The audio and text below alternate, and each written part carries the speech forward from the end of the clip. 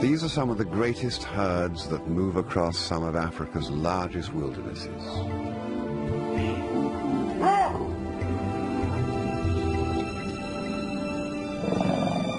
And one day, they sense a difference in the air, and they turn back towards the rivers to the north before that slight dryness grows in intensity and catches them out, vulnerable as they are to the devils and dervishes of the dry season. And they run. They run as if they could escape their destiny. But it is Africa that pulls those strings as they set their sights on the first of the series of waterholes ahead.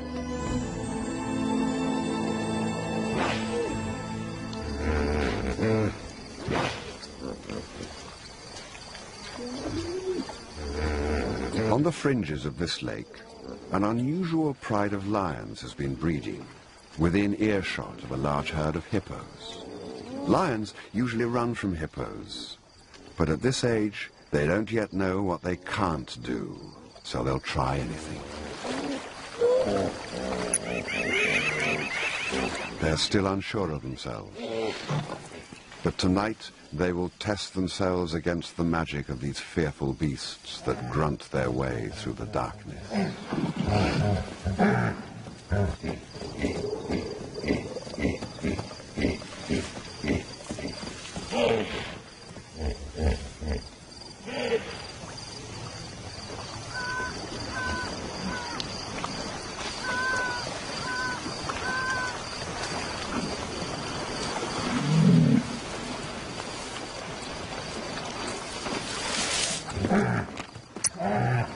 Their behavior is bold and dangerous.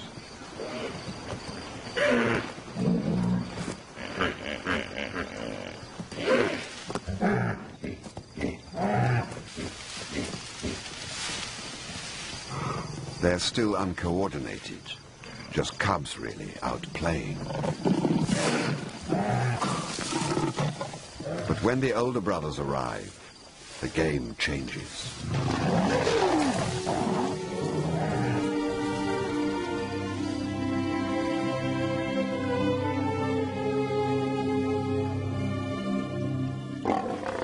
And right here is how it probably all started. This grand adventure, this change within them that set these lions on a course to a different destiny.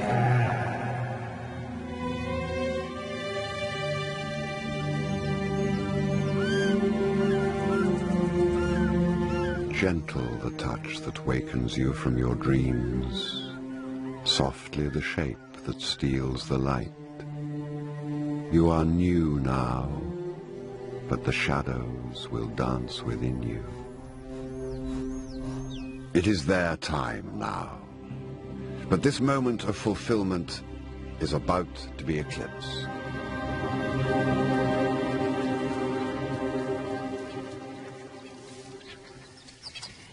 Their fathers have heard the cubs' first success and can sense a change. That first smell of rebellion that will lead to an interest in mating. It won't be tolerated. It can't be tolerated.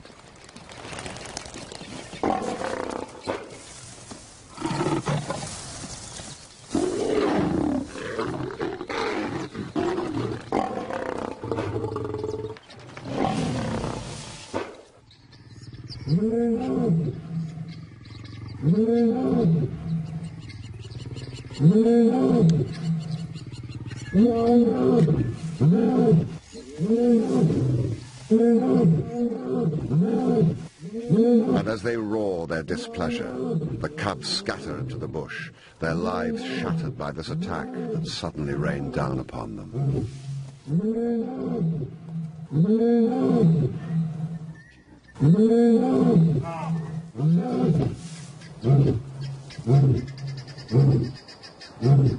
Confused and scared, they set off. Every lion cub goes through exactly the same traumatic process at this age. Their choice is now simple: leave or confront the teeth and claws of their own fathers.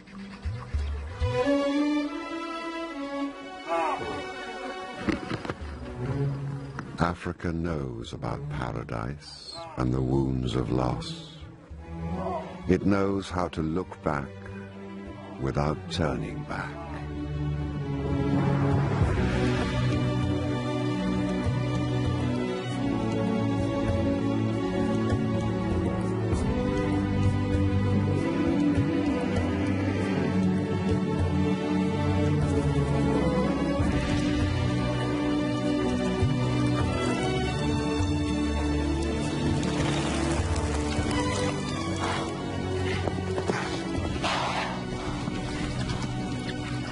Today, as you look at the sun and the moon, see them as the ones who know that a hungry belly is a wild thing. Strands of connectivity run through Africa, linking waterholes, elephants, and the patient waiting of lions. They appear one day following a herd of buffalo. The similarities to hippo have not gone unnoticed.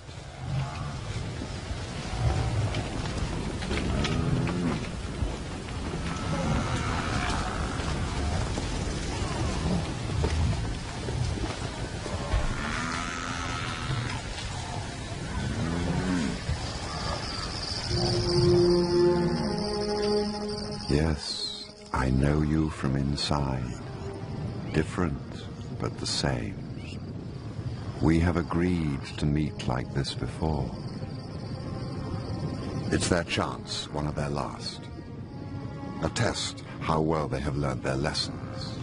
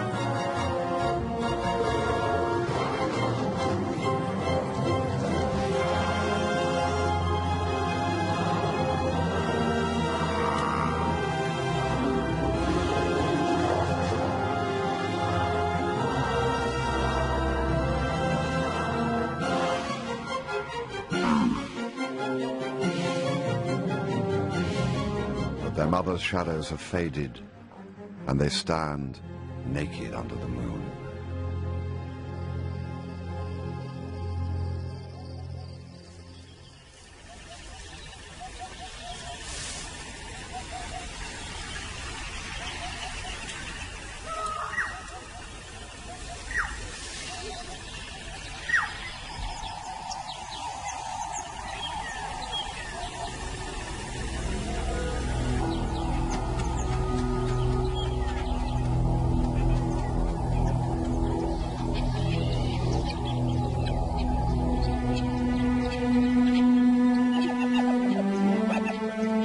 Africa comes at you from both sides.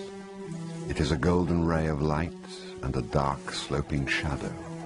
It has the power to abandon pretenses and the humor to play with your body.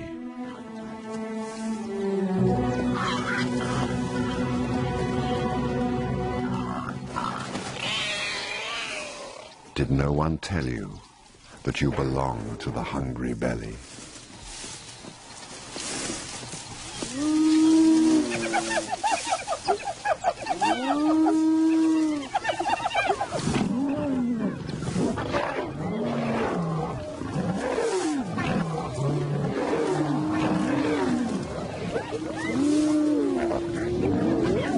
The battles between these two predators have been going on for millennia.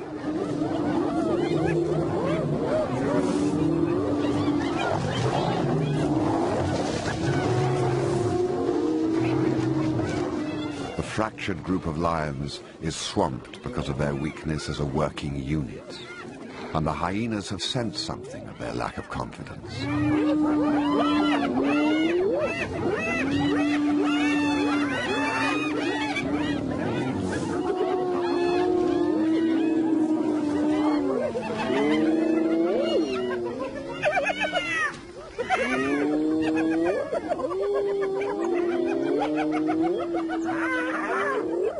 As they move away, shaken by the hyena attack, they step right into another conflict, one they will have to learn to deal with as they move further east across the more prominent elephant paths.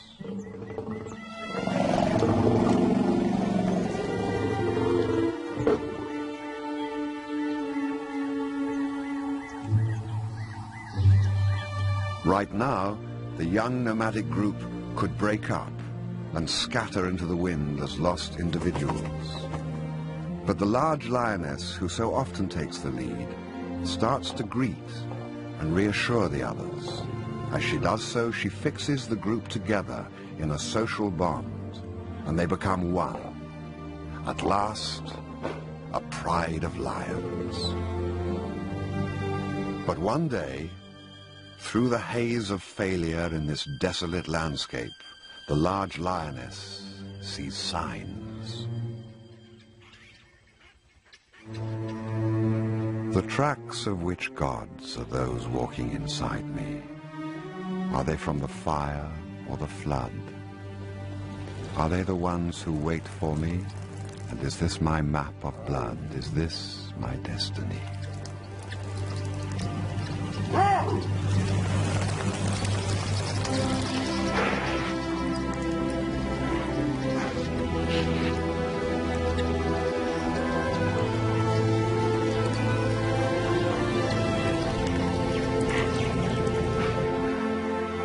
They have arrived.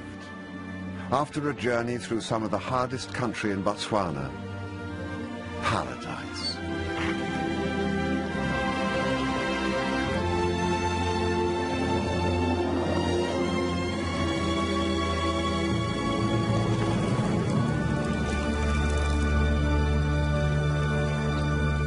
And this time, they don't seem to care if their arrival sends shockwaves around them.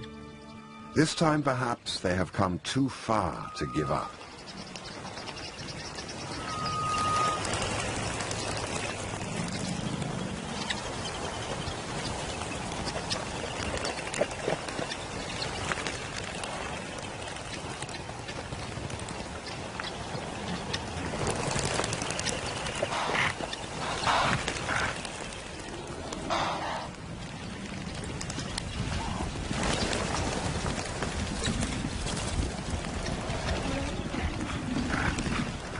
But this is a new world, filled with a wild flurry around their heads and giants that rule the land.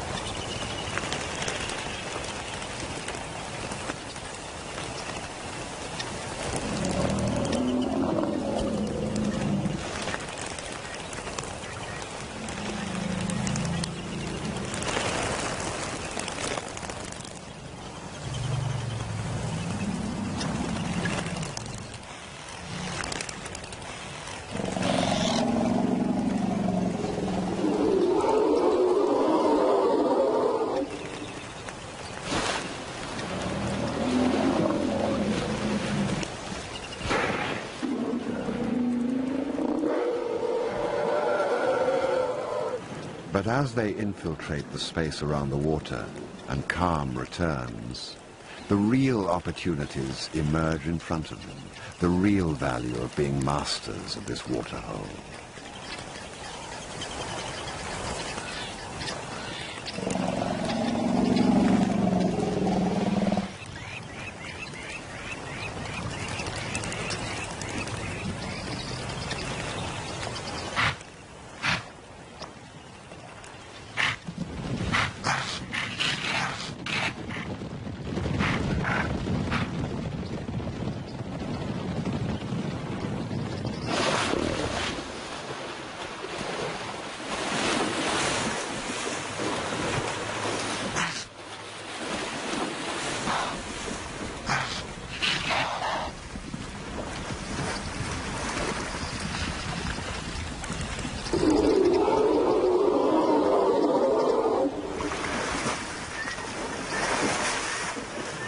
glorious rewards of struggle and learning are short-lived.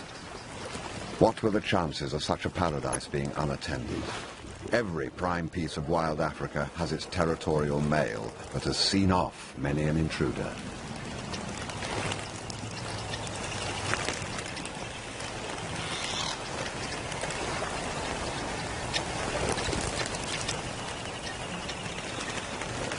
He has fought hard for possession and struts the confidence of old victories.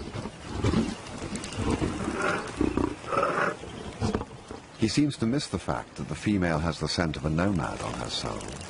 His brother may be less distracted. But he's not.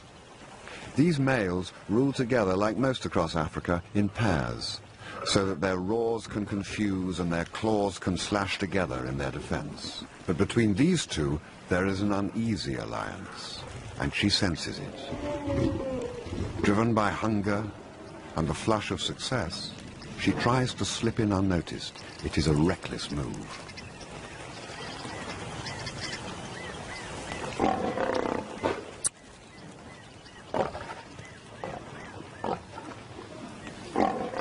The females have been killed for less.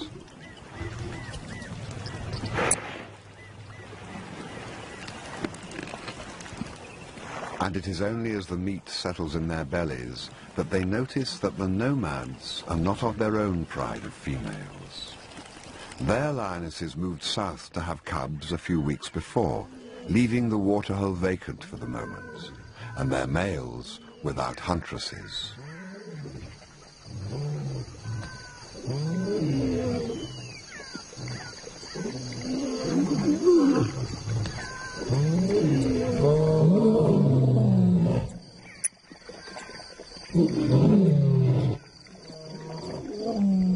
Darkness is no place to hide from a male lion. Their tolerance has already been stretched.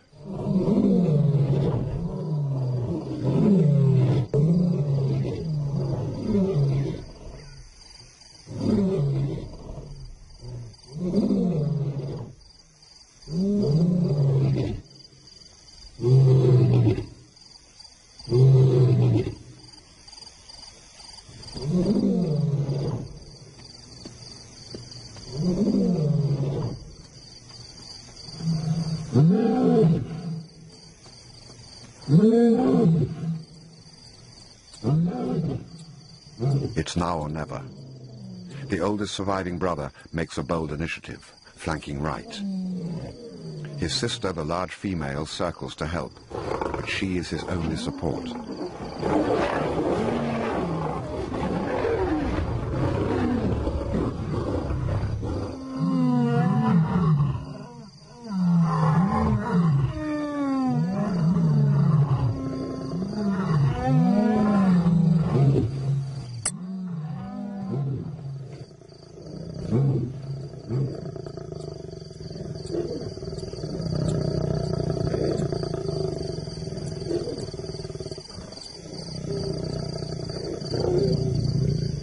She is isolated and helpless.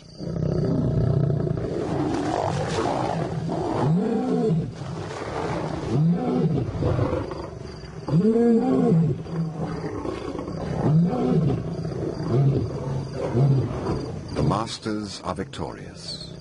As they slink off, the young lions leave their oldest brother behind to his fate.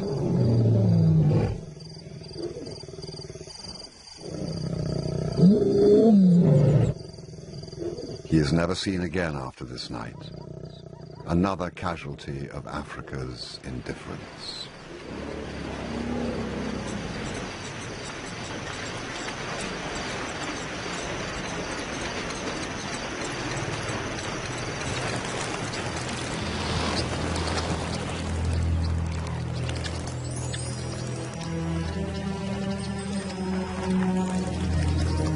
The young nomads are still around, watching and waiting. The males know it.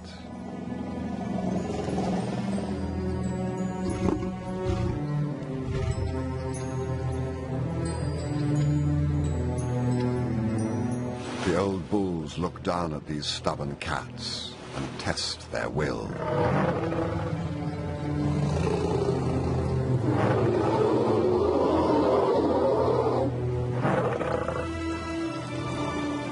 They aren't going anywhere.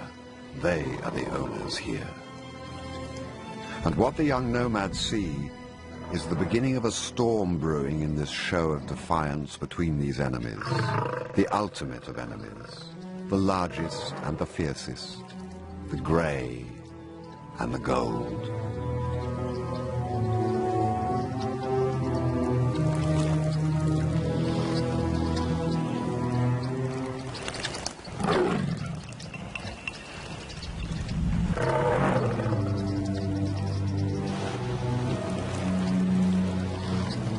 They say that behind every mirror there is a reflection of another face.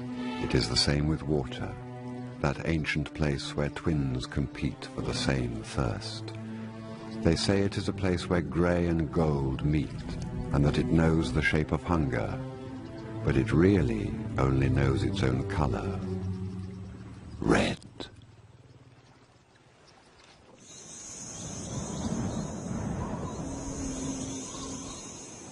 Out here, the heat sucks the moisture out of the earth. The eternal battle is for water.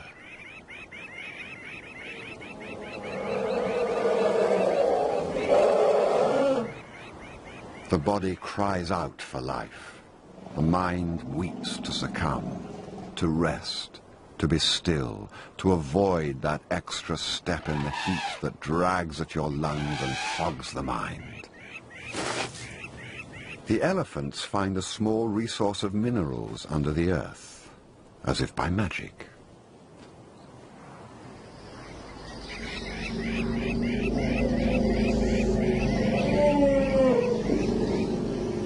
Salts and minerals may not help their thirsts, but it will boost their energy, a last precious find that will sustain them until nightfall and relief, fickle as that African night can be.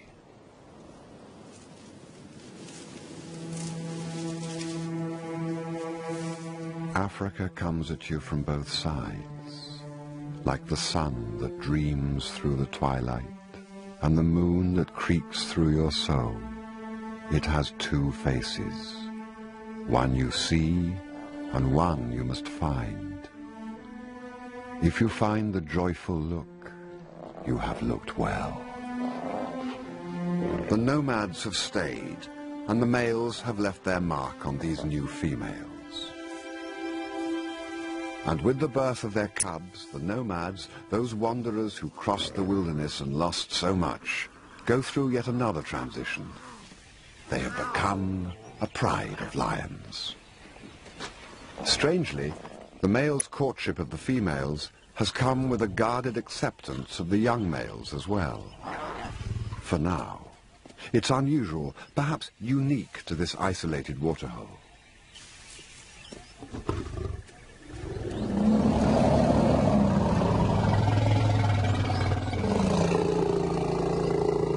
And the elephants keep streaming in from the forests. Each day the sun gets hotter and hotter, and the numbers at the waterhole swell all the time. The new cubs take it all for granted. They know nothing different. From birth they have dazzled and played in amongst the legs of giants, an echo of what their mothers grew up with in the land of the hippos. The familiarity takes seed and starts to grow.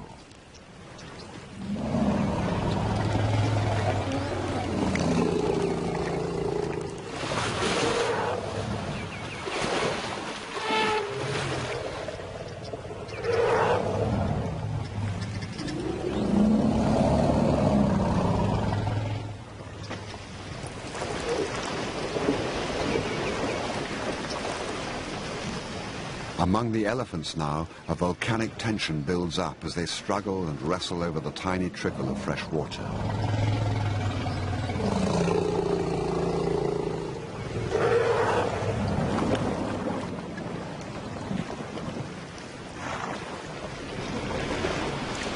The fighting is inevitable. So many bull elephants, so little water, so much potential aggression. Africa, the puppeteer, is at work again.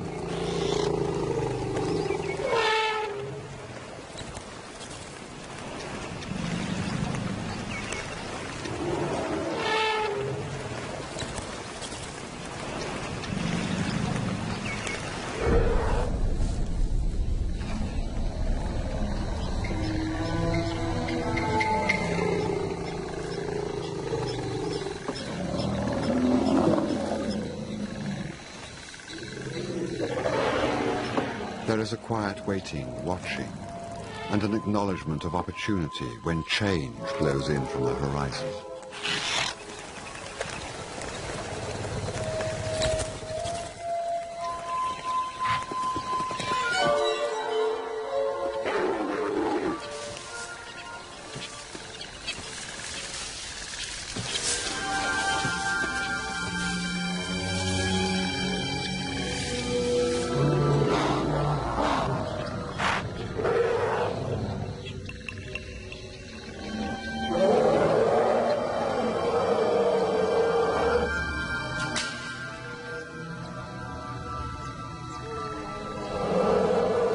Exhausted by a long life and a short supply of water, an elephant collapses under the force of a 6-ton body blow.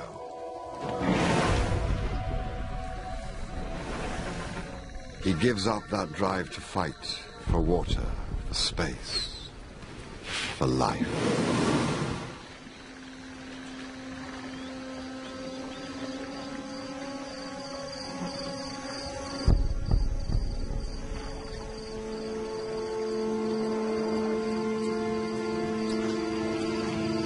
Immediately, calm descends, the sort of calm that comes when the wind drops and the waves stop crashing.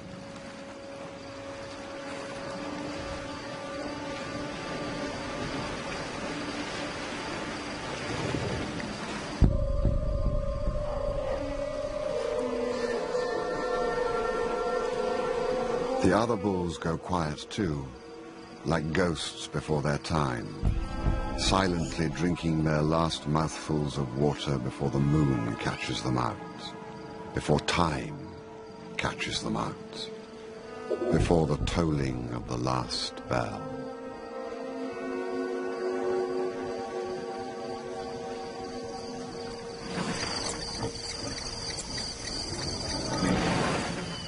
The horrors we feel are simply the currency of the night here, as it was, as it is now, and as it ever will be.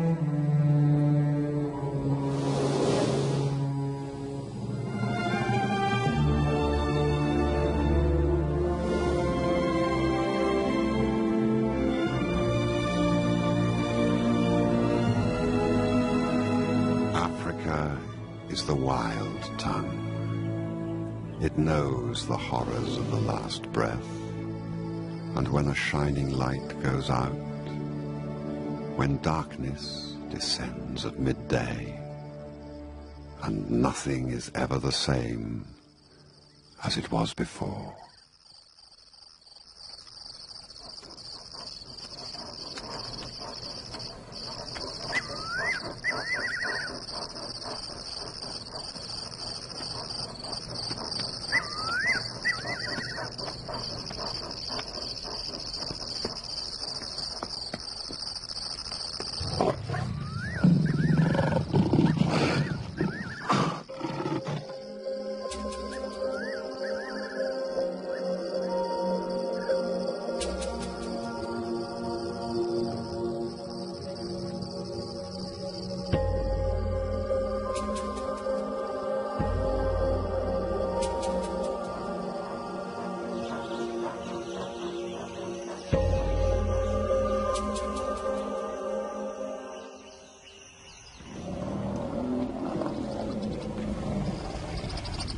The next change is in the last part of the dry season. Breeding herds of females and calves have made it to the next water. It is the only water for 70 miles in any direction. But this is a special waterhole, and their arrival is eagerly awaited.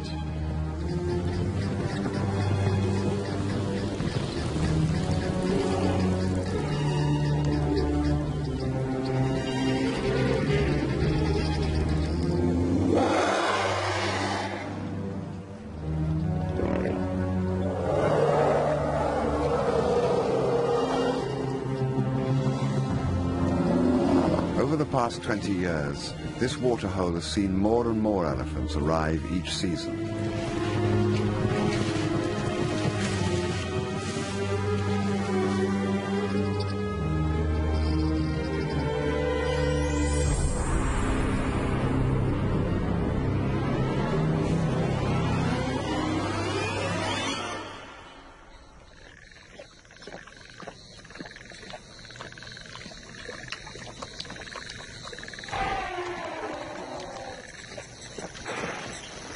But these herds are also captive to their own thirsts. The coolness of the twilight renews their hopes, and the smell of water tempts them back in. They steal in under cover of darkness.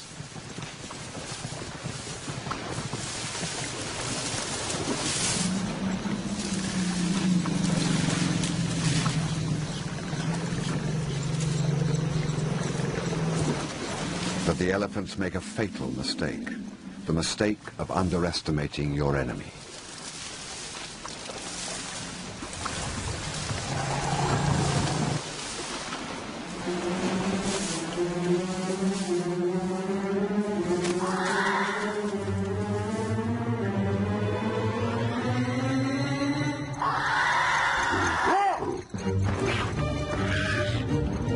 Tonight, Feel the blurred edge between grey and gold, and say no to the urge to look away or to take sides, but give with both eyes.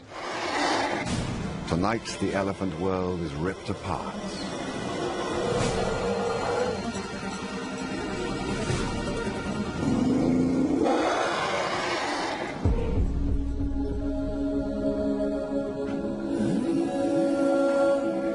Over the next few weeks, they attack herd after herd. In the dark, the mothers have only one instinct, to look after their youngest and hope that the older calves can fend for themselves. Many can't.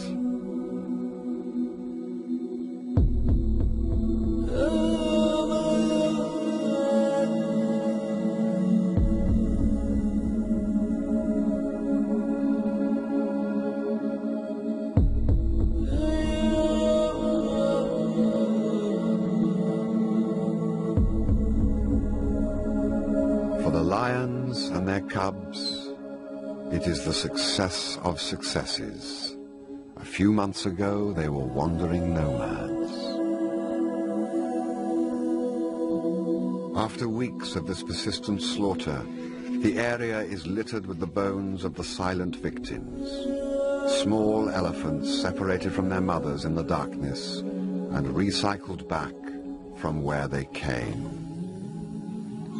Their thirst drives still more elephants into the waterhole in a slow trickle of grey shapes. As they arrive, they are watched carefully. The lions look into each fresh batch of elephants as if they could see through the skin, looking deep, beyond the bones and muscle, piercing the soul for any sign of weakness.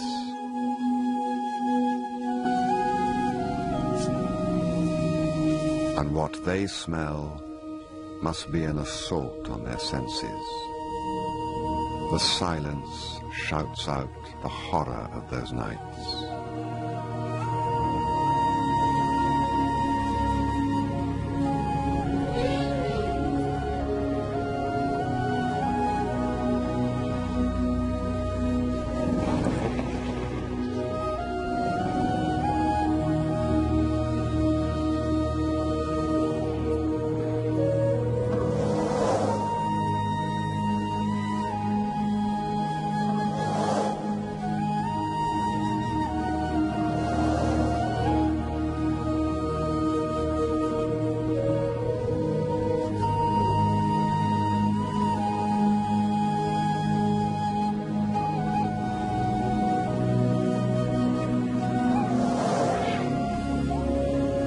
When they left you on the ground, sky wept and soul poured out.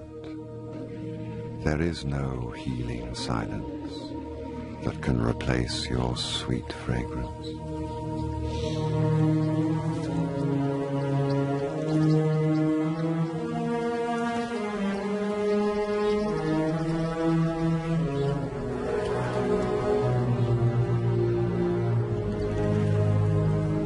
They must drink at all costs. It's the last of it, and the bitter smell of bones discarded and scattered around their feet enrages them.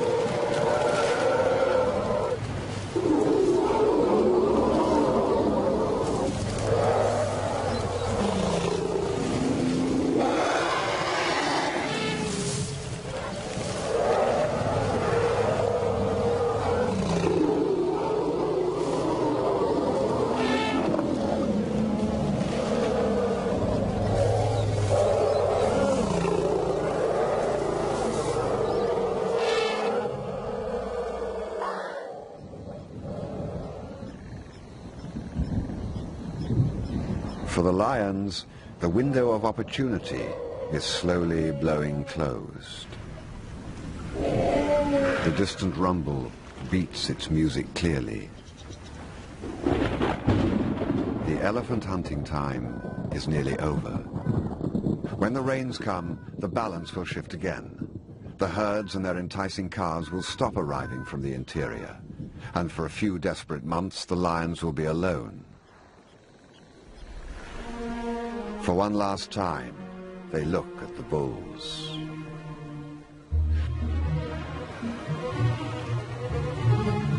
The large lioness readies herself as one of these 6-ton bulls ghosts below her.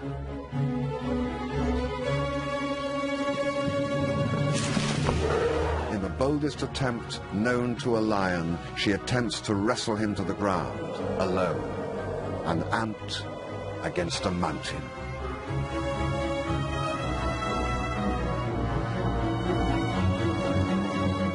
He barely notices, but her attempt is a sign of infinite possibilities for the future. Will they all start killing bulls one day?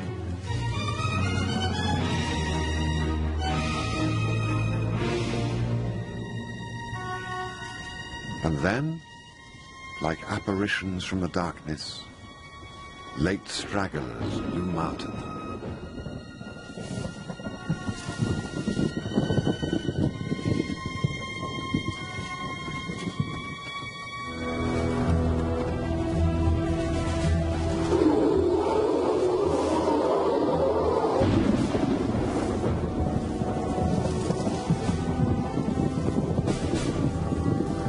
One is an adult female left behind by her herd. For the lions, it's the ultimate challenge, a last desperate chance.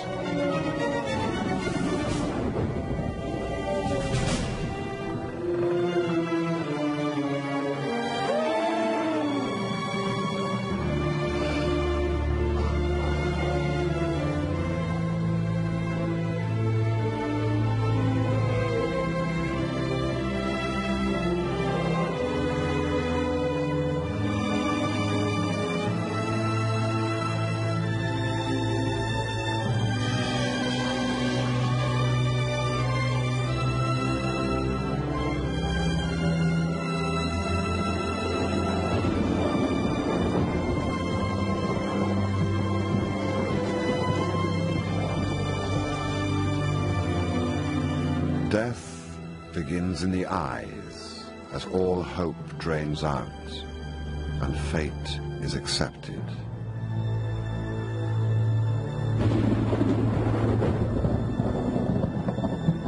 But the dead are not lost forever.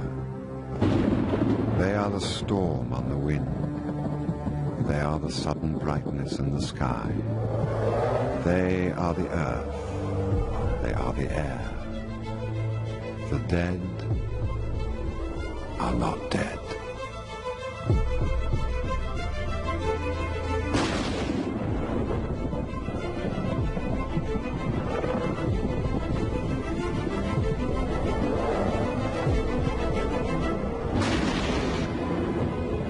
Our escape is one of the miracles of the African night, where that great dispassionate eye smiles on some from time to time.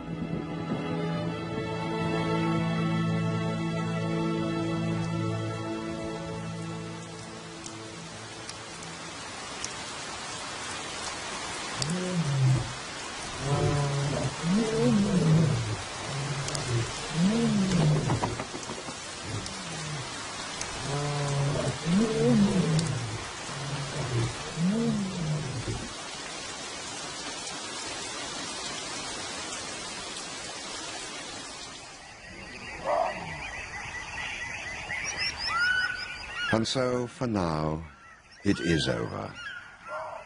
Once, in a small part of Botswana, magical and horrific things happened. Once, perhaps. For this behavior is maybe as ancient as the breath of a saber-tooth on the hard back of a mammoth. A momentary flash of the past, ancient and buried, only ready to erupt from the sands of time when the time is right. And that time may well be triggered by the sheer abundance of elephants running their own race each year, according to their contract with Africa. The lions are simply adding their weight to the balance. And us, will we allow them all the freedom to run, to live or die by this violent hand? Are we able to see the beauty in Africa's harsh violence and realize that there is no violation here, no malice, just a set of ancient responses? For the lions, we don't know what the next season holds. The new generation plays as if there is no tomorrow, confident in their ability to adapt. But the water may dry up, everything may change. The battle between these two ultimate of enemies may well be over.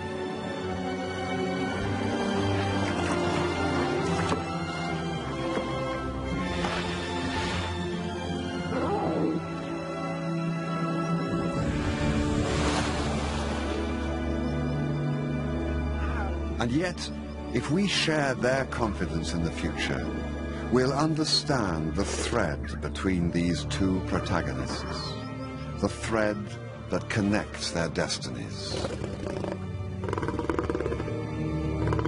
And this will go on forever.